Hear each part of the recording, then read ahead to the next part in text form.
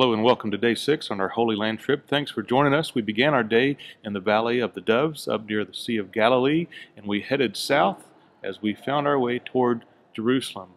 We had beautiful weather. It was in the 50s and very sunny.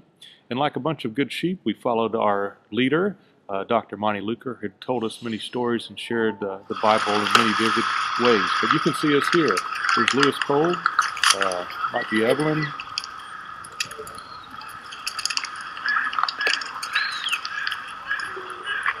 I think that's Bart coming up, and Alice. Well, you get the picture.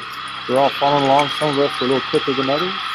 We had a great day getting into this understanding of this place. The first stop was Bethlehem, was one of the major temples in this area, major cities. It was actually conquered by King David. One of the first things that they put in a Roman city, which is what took place after David had it, was they put in an amphitheater. This one sat about 7,000 people, and while we were enjoying the view, we had a little acoustic entertainment by our own Mayor Stan Keeley to let us know how sound travels. Lend me yours.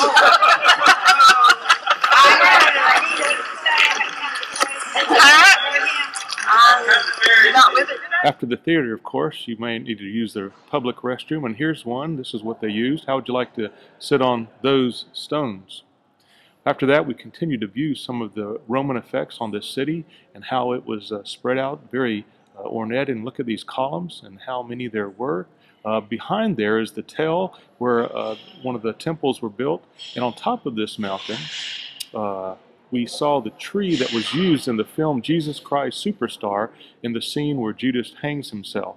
Now, Judas probably hung himself somewhere outside of Jerusalem, but this was used for that particular movie, but we poised around it. On this tell also was where King Saul and his son Jonathan were killed in battle, and their heads were hung in effigy on this place.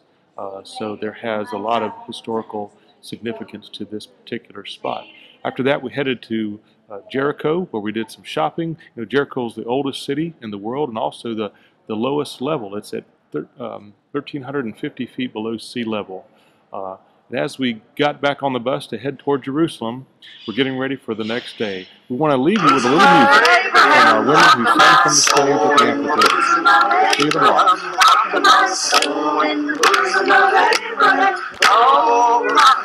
tomorrow.